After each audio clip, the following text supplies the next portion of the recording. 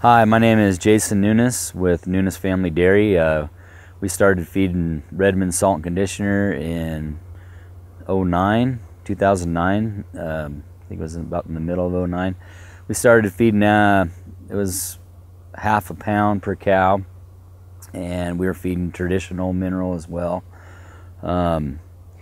Really couldn't afford the traditional mineral anymore. I was paying upwards around $650 a ton. And the Redmond salt and conditioner saved me quite a bit of money, and so I did that, and was kind of doing the both of them for about 6 months, and couldn't afford the traditional mineral anymore at half a pound, so I started cutting that back and cut it out completely eventually. That was in 2010. So from 2010 till now, I've been feeding nothing but Redmond salt and conditioner. I feed half a pound a cow, and then I feed it free choice as well. Our milk production hasn't really changed much since then, but our fat and protein have gone up considerably.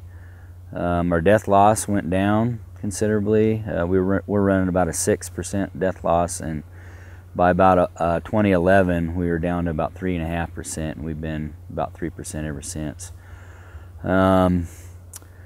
My preg rate went up. I was averaging about 19 preg rate, 19 to 21, and now my preg rate's running between 27 and 30 all the time. I mean, it saved us quite a bit of money. We were saving about $11,000 a month from when we were feeding the full pound of the traditional mineral compared to the half a pound of Redmond's. We have a 1,000 cow dairy.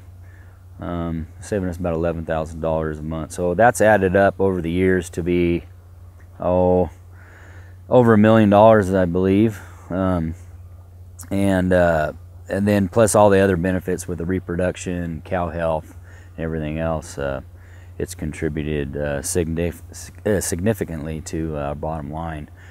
And I attribute Redmond salt conditioner to us being successful to this day today. Without it, I think financially we would have had some real serious issues over the years, and maybe not even be dairying anymore. So my hat goes off to Redmond salt conditioner.